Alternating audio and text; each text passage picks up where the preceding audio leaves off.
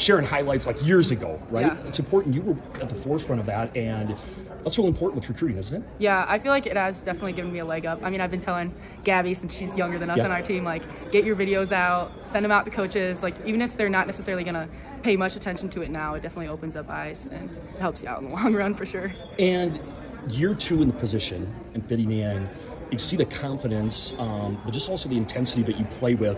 That's a strength of yours as a libero. Yeah. Is that something you developed? I mean, you've always been a competitor, right? But then taking it to that position, was that a transition for you at all last year? I mean, I definitely say that I've always been really mentally tough. Yeah. Shout out to my dad for that. he coached us through that, Brynn and I. But I feel like as a hitter, it was definitely like a different, aggressive type of confidence and like mental toughness. So it was a transition to like switch that aggression a little bit. Like, I had to think, instead of being aggressive to hit this ball, like, I want to be aggressive and dig this ball, like, take that away from the hitters. So it's definitely like a different mentality, but I feel like it's the same intensity.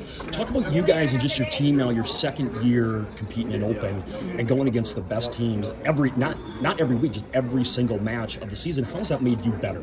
Oh, it's been a lot of fun. I think especially just being able to compete every match. When we were playing down in like premier level, it wasn't as competitive every single match. So I think it's made us play hard every single game and bring it every single game. And I think it's really raised just our whole gym's level of competitiveness and level of volleyball.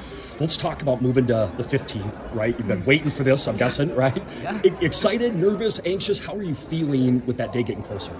I'm really excited. I just want to not get it over with, but I'm ready to experience it. I feel like I've been waiting for so long, and I'm just excited to find my dream school. And we talk about how busy y'all are during the summers, but camps, elite camps after your club season, do you have some of that planned? What does your summer look like after nationals? So really after this week, it really ramps up. So like the 7th, we'll have our D1 camp here. And then from then on, I'll be gone for a good week and a half. And then I have one the 17th after the 15th. And then that'll be the end of my camp season. But it's all essentially trying to fit in front of the 15th so you can see and talk to coaches before you can officially talk.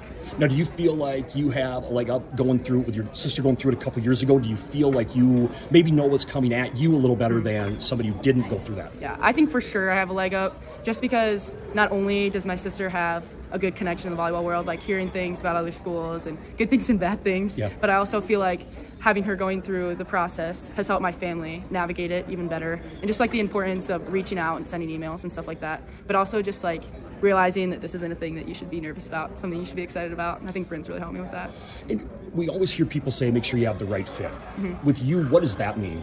What do you think that'll mean for you, the right fit? Yeah, so that's actually really important to me. I mean, I did have to transfer schools earlier this past year. So for me, it's just really important to have like a good environment and like a positive culture. Like that's something that's super important to me. Just having like a good team culture, and then also just having super supportive coaches. And I want like knowledgeable coaches. I mean, obviously at the higher levels, all of them are, but just like well-rounded and also just like compete. Like I want to go to a program that competes hard and wants a kid that plays like I do. Like I want to be able to fit into their defense, you know? Yeah, so.